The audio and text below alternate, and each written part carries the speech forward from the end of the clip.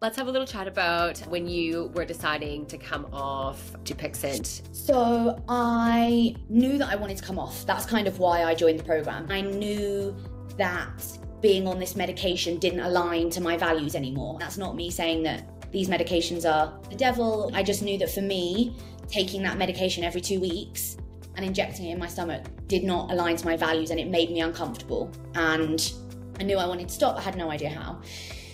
When I started the program, I reduced the dosage because I feel so supported by the program that if anything goes horribly wrong, I feel like now is the time. I spoke to another member of the group who had given it up, and I remember her saying like I was okay. Now I reflect on it, I'm not sure that I would have given it up then if I hadn't spoken to her. If I hadn't have had the validation from someone else that had gone through my journey. Again, I didn't know anyone who was on the drug. Like, I've never met anyone who was taking the same thing as me. So to have the validation from someone else who had done that journey in the program, I was like, okay, I'm gonna do it. I've never taken an injection since, even when I was having bad days, because my skin did, it was tough. There was a lot of withdrawal. And that's great that you were able to feel safe enough and feel supported, and that it is possible.